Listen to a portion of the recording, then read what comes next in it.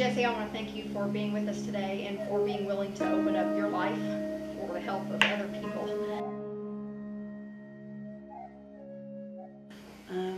I noticed that he had anger issues like really early on. The little things, you know, the way he acted when he had a flat tire, or you know, just his person, I guess, just was a side of him. Mm-hmm. So I actually saw it early on that I didn't know that he was violent, but I knew that, you know, something wasn't right with him. It all started with the name calling. Anytime anything went wrong, it was always my fault, somehow, some way. There was an instance one time when he had a flat tire. The tire blew out, and we were on the way to a going away party for him because he was supposed to leave and go to work to Alabama to work a while. And so he was actually moving there. And this is when we first started dating. And we were going to a friend's house, the tire blew out, and he just flipped out. Like, I mean, just, it wasn't even a temper tantrum.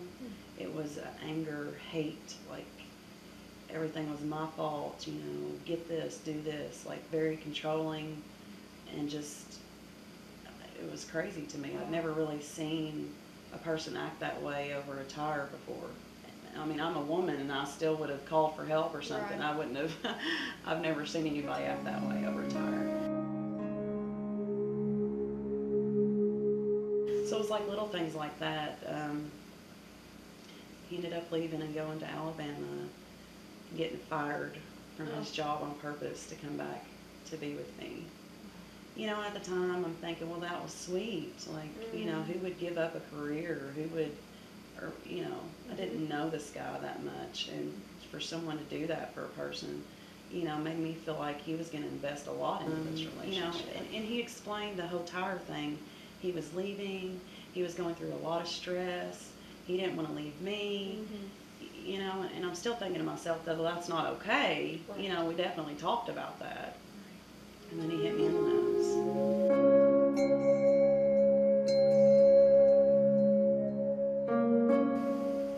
One night he was drunk, and I was trying to roll him over. I didn't know if he was going to get sick. And he punched me in the nose in front of his friend. His friend was there. And, of course, my nose started bleeding. Next day, I'm sorry. I was drunk. It was the alcohol. It will never happen again.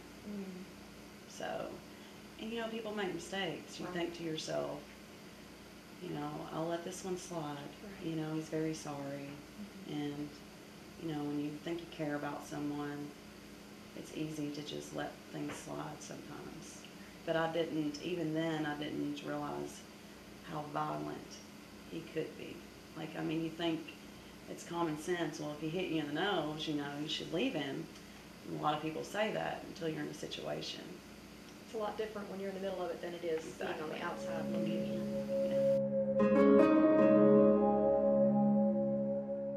One time we went camping in Taylorsville, and I had taken my daughter's little boombox, little CD player, and of course he was drunk again, and he wanted to, for some reason, we weren't even arguing or anything, he just wanted to throw the boombox in the fire.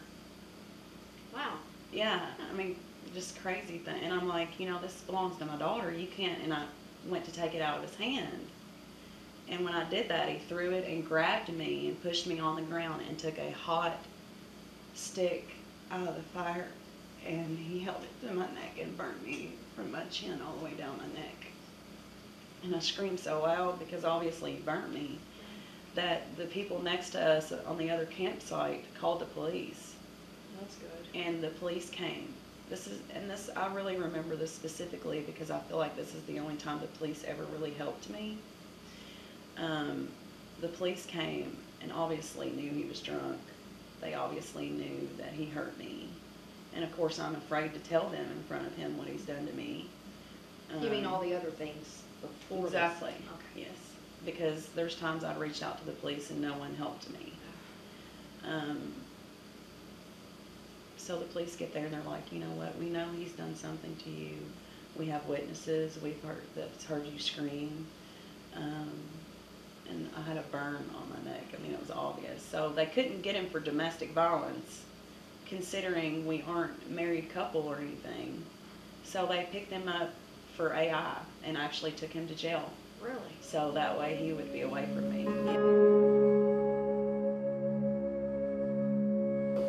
But I picked him up, and he, of course, didn't remember this time what happened. Oh. I don't remember anything. And That's then I showed him my neck, and it had already started to bubble with blister from where he That's a burned bad me. burn. I'm surprised I don't have a scar there. And you know, you get caught up in this whole, oh my gosh, what happened to your neck? And you start to lie to others, and you lie to yourself because you don't want to believe that this is what's going on in your life, and you're so ashamed of it because you think maybe I did do something to cause this. Maybe I did say something out of the way, or maybe I should just learn to keep my mouth shut. Or I know all that's not true now, but at the time, because you're thinking there has to be a reason for this. Like, people just don't do this for no reason. Sane people don't. Exactly. And you know, I did care about him. You know, every lie told, I believe, you know.